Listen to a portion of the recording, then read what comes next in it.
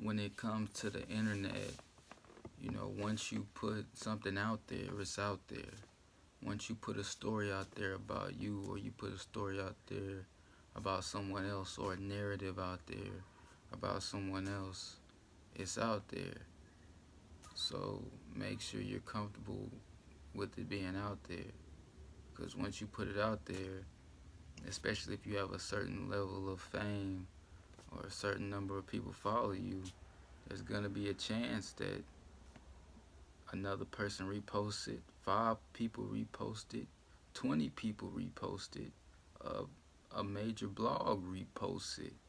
So it's like that's another thing I think about and try to think about.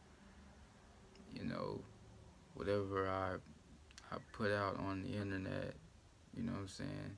I try to think about it before I put it out there, because once it's out there, it's out there, and unless you got the power to go to all these different channels, or you know how to do that and to remove the video from everywhere, it's gonna be out there.